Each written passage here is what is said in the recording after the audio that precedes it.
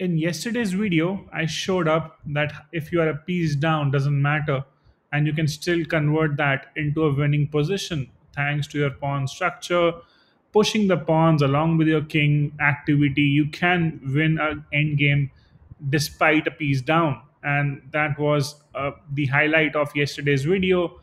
And this one is a complete opposite to that. I was a piece up here and I dominated it throughout, making sure that I don't give a chance to my opponent to bounce back ever in the game whatsoever. So I hope you enjoy the video till the end and it is instructive for you as well. Hey chess lovers, welcome back to the Chessyard. This is dhairyabagga and let me take you through this game which I played today. I was playing as white here. I started off with d4, opponent responds with d5, bishop to g5 played by me now, making sure the opponent cannot play pawn forward straight away. So opponent plays knight to c6 and I play c3 here, making sure my pawn is extra protected and the pawn structure is already nice. Queen can have some active squares as well. Here, opponent plays a bishop to f5 and trying to develop on the queen side just because my bishop is annoying and not allowing e6 to be played, and that's why bishop cannot come out to a natural square, which can be e7 or even d6, and then the knight, and then castling. So opponent is understanding that I might spoil the pawn structure if the knight comes out. So opponent is trying to develop the other pieces meanwhile. So I went with e3 here. Opponent finally plays h6 as my bishop was annoying. And I just bring it back to h4, continue it to be annoying for the opponent, which forces my opponent to play g5. And I always believe that whenever you play h6 and g5, you are just weakening up your king side completely. And that can be taken advantage of. And that's what I do in this game. I went back with bishop to g3. Opponent now fianchettos the bishop on to g7. And now I go with h4, asking opponent to either take, and again my bishop will be annoying, or I take and we trade off the rooks is one another way when opponent can take back with the bishop, of course. But then the opponent will not be able to castle on the king side for sure. Meanwhile, my structure on the queen side, pawn structure is nice. I just need to develop my knight and put my queen out on either of the squares and then castle on the queen side. And already, thanks to the open file, I can just attack with my pawn storm and even get the other rook active because of castling. It will come in onto e1 eventually. Can break through from the open as well. So lots of options for white from there on. Opponent plays a bishop to g6, which is nothing of a move. Maybe opponent was thinking that if I just put my bishop, the opponent doesn't have to can take back with the pawn. Maybe that idea, or maybe just trying to prevent a move like h5, maybe provoking a move like h5 so that I don't trade and the files remain closed, because if I place h5, opponent can simply place back the bishop onto f5, and now I have closed the pawn structure myself. So opponent structure is nice. So here I take on, opponent takes back. I take the rook, opponent takes back. And now comes bishop to d3, asking to trade off the bishops straight away. I don't want these bishop pair to line up towards the queen side. Sorry for the wrong arrow. Because that's my plan of castling, and I don't want my king to be on the side where both the bishops are lining up. So I try to exchange the light square bishops, which opponent does trade. No other option actually. If the opponent goes other way, then I can simply take back to the queen. Opponent cannot push back, and if I take, pawn structure gets spoiled further. Double pawns, that to double isolated pawns, that would be bad. So I took on here. Opponent now pushes for e5, making sure that opponent can sometime play e4, which blocks my queen's diagonal, maybe trying to break open the center, but e5 comes with some threats. Pawn takes, and it's defended with the bishop as well if I take with the queen somehow. Knight is also there, so lots of options there. Maybe then queen is coming on to e6, e7 as well, and then castling on the queen side. But here opponent missed out one important thing. The queen is still active, and here comes queen to h7. And now, if you see, you cannot save both the pieces anyhow. No move saves both the pieces. If you try to defend the bishop with the queen, then again your knight hangs. If you try to save the bishop, your knight hangs. If you try to save the knight, your bishop hangs. So one of the piece is going down for sure. And here opponent plays a knight to e7. That was even more bad way of defending this knight, I would say, because what you're doing is the only piece that was developed properly on a natural square. You just got that back as well. So I took the bishop. Opponent now takes the pawn. And now another smart thing which I did here was take this pawn with the queen. I want my queen out and in action. Let's get back the queen. Now I'm willing to trade off queens. I'm +3 already, uh, thanks to taking the bishop, and rest everything is equal. But I have better pawn structure as well as compared to the opponent. Here, opponent places queen on d7, preparing to castle. I develop the knight to f3, which attacks a pawn as well. And now I'm trying to go to e5 as well with my knight, which will attack the queen too. Opponent plays f6, nice move there. Because there is no light square bishop with me, and my queen is also on dark square, so I cannot really make use of this diagonal towards the king somehow, uh, and attack the king with the check with my light square bishop or queen. So f6 made a lot of sense, again preventing knight going to e5 as well. Here I play knight to a3.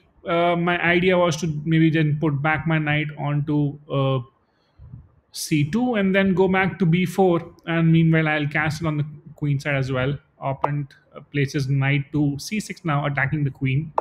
Now queen has to be saved. I placed queen on a4, pinning the knight, kind of, because I'm happy to trade off because I'm +3.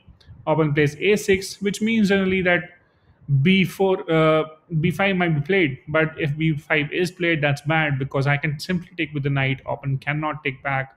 The rook is not defended. So that's my plan. So I castled here, queen side. Opponent also castles. And now I go with knight to d4, asking knights to be traded. Because if that happens, I'll first take the queen, eliminate the threat. That's the only piece, basically. Queen is probably the only piece which can let my opponent come back in the game. Or maybe it can be a knight as well. Sometimes with knights, you never know where the folks are coming.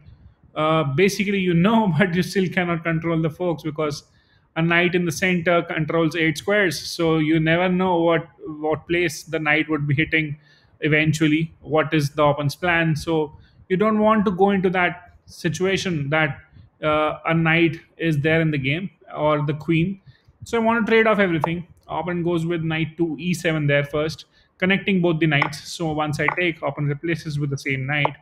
Now I go with knight to c2 as my plan was. Opponent plays queen to f7, and now comes knight to d4, asking again knights to be traded off. And if the opponent doesn't here, I will definitely take, which will weaken up the pawn structure as well, allowing me to take another pawn with a check, and then the situation is crumbling down very quickly. So opponent does take here, and again I take back with the queen itself, making sure my queen is again active.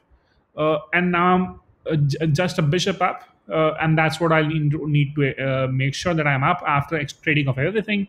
Opponent plays f5, and here I played c4. My plan is if the opponent takes, it's a checkmate. So opponent cannot take, so I can always play c4. And I'm waiting for opponent to play pawn forward as well, f4, because then I can trade, and that would be nice for me. That's what happens. Opponent plays f4 as expected, and now I take with the pawn. Opponent takes back with the pawn. Again, now I can take back this with the bishop. It's completely fine. It's defended with the queen, but I took with the queen. My idea is to trade off the queens. If the queens are traded, my bishop is still there. I am a piece up. Why not trade off? And I got the extra pawn again now. So queen plus extra pawn, a bishop plus extra pawn I have.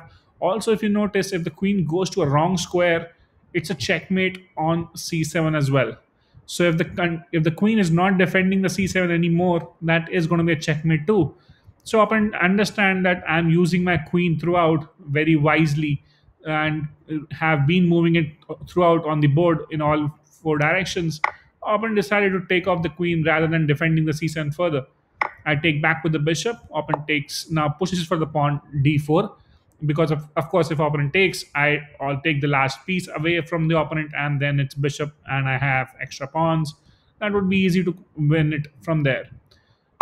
Here I play rook to d3 first, making sure the pawn is not allowed to be moved forward. Also, the pawn is on dark square, so sometime later in the game, I have a bishop which is dark square, and I can take this pawn with the support of the rook. Couple of pieces attacking it, only one defending it. So here comes c5, so that two are defending it now. And now I place my king to d2. King activity is always important in the endgame, no matter if you have a piece, extra piece or not. King activity always makes sense because you never want your opponent to come down to e2, because if the rook comes to e2, the rook will be grabbing one of these pawns, and that's what you don't never want to happen. Opponent now attacks the bishop, which comes now to g3, which defends the pawn backwards as well. So I'm still controlling the diagonal, I'm still defending the pawn. Pawn is defending the bishop. Only g2 can be taken somehow, but that's very unlikely if the opponent somehow manages to come back and from g1 tries to take it. That's a story for another day. That's not happening. Opponent plays rook to king to d7, and now I offer to trade off the rooks, which of course opponent denies. But then I land up with a check, moving the king upwards to c6, and here I again give a check from c7. Opponent moves simply to the dark square. There's no other option as well because pawn is also standing, so I have control of this. And now I start to push a4 as well, which opponent stops with a5. And now I get back my rook simply. Don't do anything fancy, making sure that the opponent's rook isn't doing anything from here. And then opponent moves the king. And again, I give a check, this time from f6. Now opponent goes back to d7. And I just try to attack a pawn, which opponent saves with the pawn on b6. And then I give a check. And you notice how I made sure that opponent has placed all the pawns on the dark squares. Eventually, I have a plan to keep my bishop and take these pawns as well. If the opponent goes here, I can simply go behind the pawn, grab this, and it's going to be endgame. But opponent moves king to c6, which is extremely bad because rook c7 is checkmate. Opponent cannot go anywhere. I have controlled the 7th rank with a check. The rook is defended with the bishop, and light squares around it are already controlled with my pawn. So opponent never got a chance back from the point I took that extra piece. And that's how you dominate a game, when you get to have slight advantage in the opening or the middle game, as you can say. I hope you enjoyed this video and it was instructive enough. If it was, please do subscribe to the channel as well. It gives me extra motivation to put these videos on a daily basis. Even if you won't subscribe, I'll definitely put a video daily. That's who I am. So I hope you enjoyed this. Let me know if you know your feedback. Keep watching and sharing. Please do subscribe again, as I say. And I shall see you tomorrow with some interesting and instructive content like always. Thanks for your time. Take care and bye-bye.